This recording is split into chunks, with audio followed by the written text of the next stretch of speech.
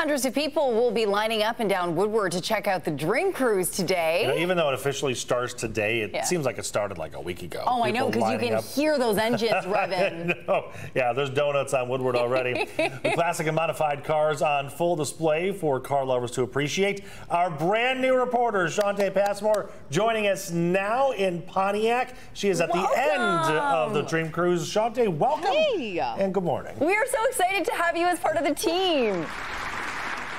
I am so happy.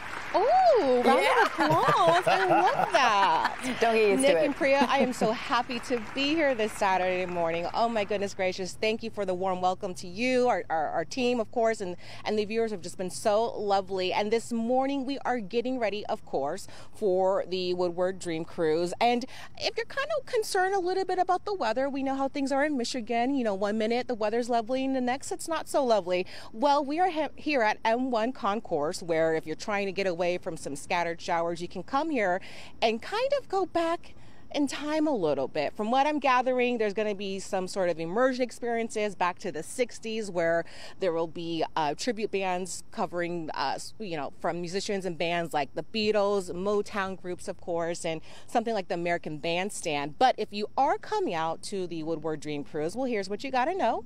It is from 9 to 9. It is considered one of the largest one-day celebration of classic car culture. It is free to cruise and watch, and it is, of course, on Woodward Avenue from Pontiac, where I'm standing, to Ferndale.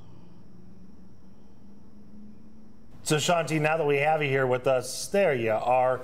You were telling me earlier in the newsroom that as when you were growing up, your dad used to drag you to all the car shows. So this is perfect experience. Right, this you're no stranger to these things.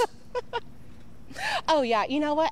And looking back on it, I loved it. But at the time, was like, oh my goodness, if we're going to another car show. But every weekend, almost whenever we could go, my dad would get us up super early before sunrise, and he would bribe us with donuts, which always worked. Yeah. And we go check out the cars. And my dad's a really big a car guy. He's got a few classic cars himself. In fact, we did a trip in the summer a few years ago where we took his 1948 Buick Roadmaster. Oh, wow. We shipped it to Jersey, took it on Route 66 back to California, which is where I'm from. And it was just an amazing experience. Well, let me tell you, you wait till you see Woodward in just a few hours, because it is going to be an incredible sight to behold. And you've got great experience there. If Dad has been taking you out to go see the cars, you're going to see a lot of moms and dads out there if you're today. Rattling off things from 1948, you just won the majority of the Motor City viewers here in Detroit. You're good to go. Oh, I love it. I hope it. All right. Can't wait to check back in with you. See you guys in just a bit. For sure. Thanks, Shante. Sounds good. Yeah, no, I'm always like, oh, I like that one. It's red. That one's loud. I like it. No, actually, now I'm like, oh, I want it a little quieter. Oh, that muffler. The older you get? In my old age.